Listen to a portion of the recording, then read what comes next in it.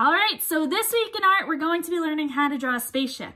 And this is going to be really fun because not only are we going to learn step by step of how to draw a spaceship, but we're also going to be using our foreground, middle ground, and background that we learned about in the past week.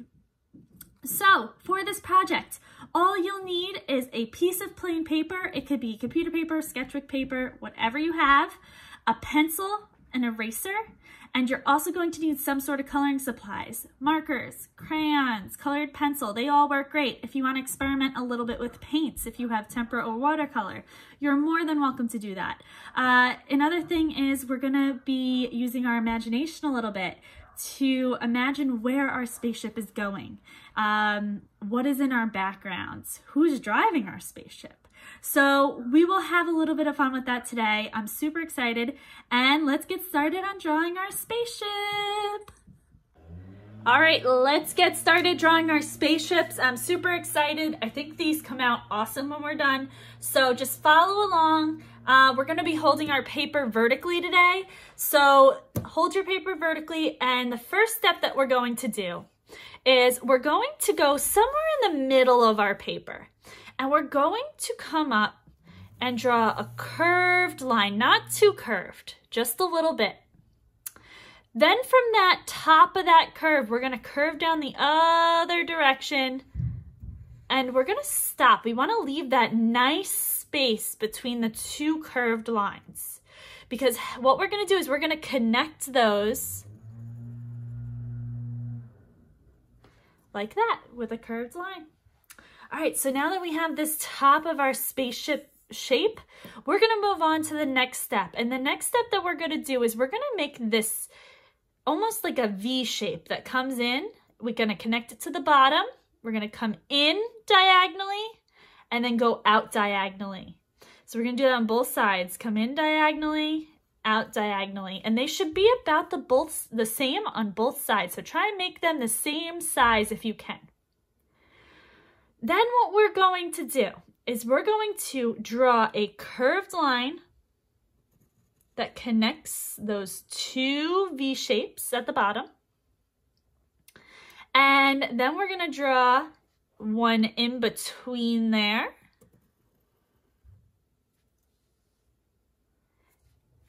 So now we have 1, 2 shapes.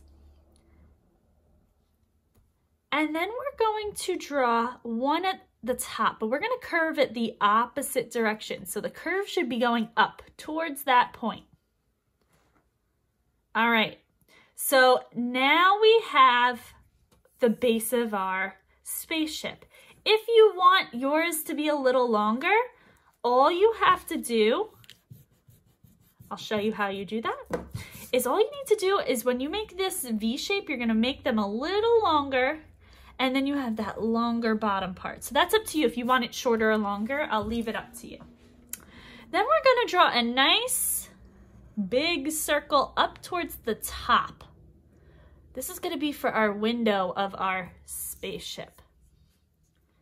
All right, it's starting to look like a spaceship to me. I don't know about you, but to make it look even more like a spaceship, we're gonna add another circle inside of that circle we just drew for the window, and we want to try and get it close to the one that we just drew. We want it pretty close. We want a space there though. Don't do it so that it touches. And then we're going to draw triangles on the side for the fins or the wings of the spaceship. And how we're going to do that is we're going to connect. We'll start at the top one. We're gonna go out from the top curved line. So we'll go straight out and then we're gonna come up with our triangle until we touch our spaceship. We're gonna do that on both sides. Now this side we're gonna go down and then come up until we hit our spaceship. So we have 2 right now, and then for the middle one, we're just gonna draw a triangle shape in the middle. All right, now is liftoff time. So what we're gonna do is to make it look like it's moving, we are going to draw the smoke coming out of the bottom of our spaceship. And how you're gonna do that is you're gonna come to the bottom and you're gonna come in a little bit, and you're gonna make a line coming out of both sides, just like that. If you want it to be skinnier, you can make it a little skinnier. I like it just a little bit inside of our spaceship bottom. Then once you have those lines coming out, you're just gonna start to draw what looks like lumps coming out of each side. Once you hit your paper, the side of your edge of your paper, you're just gonna stop. Then we're gonna draw 1, 2, 3, or 4 lines coming out, whatever you can fit, just short. We're gonna stop about where our other lines stop. And then we're gonna do a couple bumps randomly inside of there. Doesn't matter which direction they're going in. All right, so I have my smoke coming out. If you want a little puff of smoke coming off of it, because this liftoff is really, really fast, and you want some of that coming off the side from the engine, you can do that as well. All right, here is the fun part. You are gonna decide, so this is actually our foreground. So our spaceship is gonna be in the foreground. You're gonna decide what's in the middle ground and the background. So that could be stars, it could be planets, it could be other spaceships, it could be astronauts, aliens, whatever you wanna do. So for mine, I think I'm gonna draw a planet over here. I'm gonna draw a nice big circle. Maybe I put a couple rings around it. I don't wanna see through my rings, so I'm gonna erase that part. Maybe it has a couple bumps. All right, so maybe that's one of my planets. Maybe I want another one over here.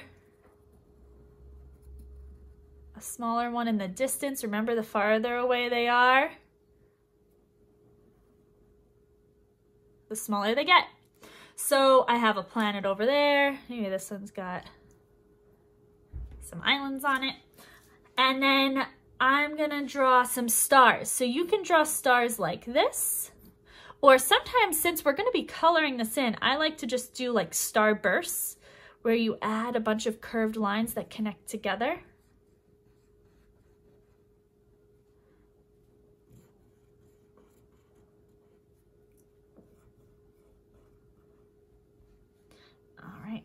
So that's gonna be my background. But I'm also gonna decide if I want to add any other lines. So I think I'm gonna add another line here on my spaceship. And I'm gonna decide what I want driving my spaceship. Is it you? Is it a cow? Is it an alien? What is driving your spaceship? So I think I'm gonna do an alien. I'll make like an upside down teardrop.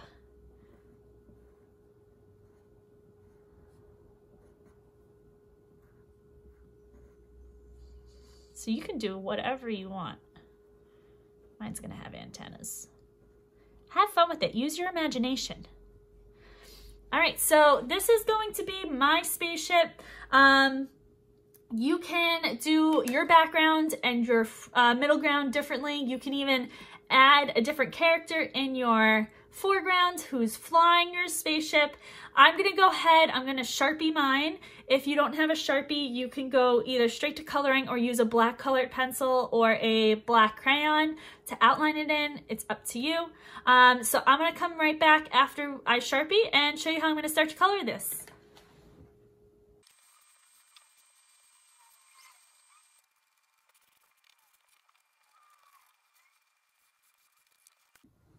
All right, so I Sharpied my whole drawing. I tried to erase the pencil that I didn't do, and now I'm gonna start to color it. So I think I'm actually gonna use some markers and some watercolors today, because I was going through my art supplies and I found these really cool glitter watercolors that I think I wanna try. So I might do these for the backgrounds, and I think I'm gonna do markers for the details and my spaceship. So I'm gonna show you how I'm gonna color these in. You can use whatever colors you want. But I wanted to show you a couple of little things that you can do. You don't have to, but if you want to, you can try these at home yourself. So what I'm going to do is I'm going to come in and start to color in my artwork. So I think I'm going to make the bottom part gray. So I think it's easier if you outline the whole thing first and then come in and color it. And then what you're going to do is let it dry for a second. So maybe move on to the next section.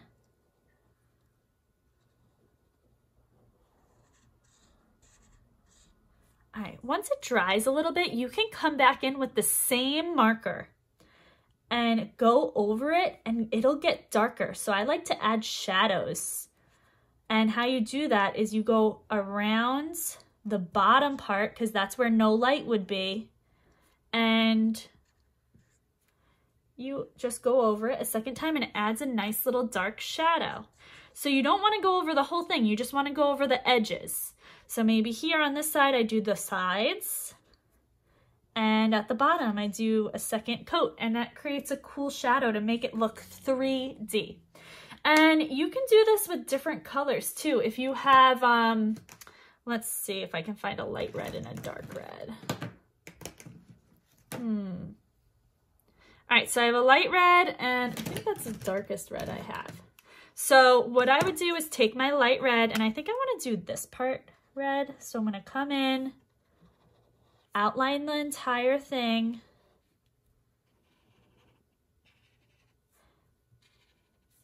That includes the little piece on the inside so that we don't accidentally color it in. I'm going to color in the whole thing. And you could either come back in once it dries with the same color, or if you want it really to pop out, take a darker color of the same, so like if it's red, a darker red, and come in with that color and add in your shadows there. So I'm going to do shadows on the bottom, so one line, and then I'm going to do it on the sides. So I did a line on both sides.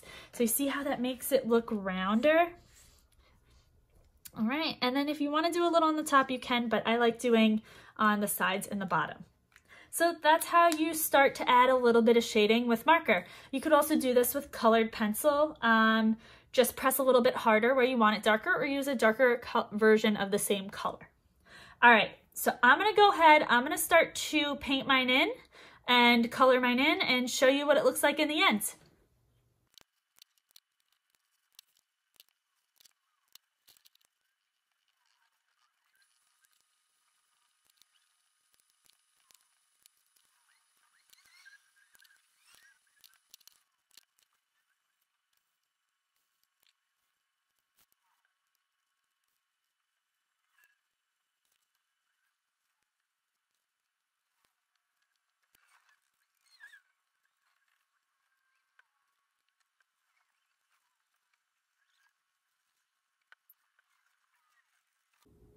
All right, everyone, so here's my finished product. I think it came out really cool. I did the watercolor background and kind of made it a little tie-dye galaxy looking.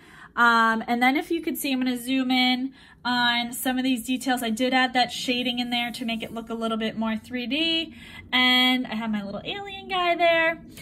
I think overall it turned out really nice. You do not have to do watercolors or create a galaxy looking background. As you can see on my sample over here, I just colored the whole background in solid. So that is up to you as to what you want yours to look like. I did say I was trying out my glitter watercolor. I'll tell you, they were a little hard to use at first because you have to rub really hard to get that glitter off. But it did come out cool because I don't know if you can see, my paper did come out a little bit shimmery, which is a cool effect. I made a little boo-boo, but that's okay. Mistakes happen in art. All right, so that's what it looks like. I think it's really fun, colorful. I can't wait to see who's driving your spaceship and where it's heading to.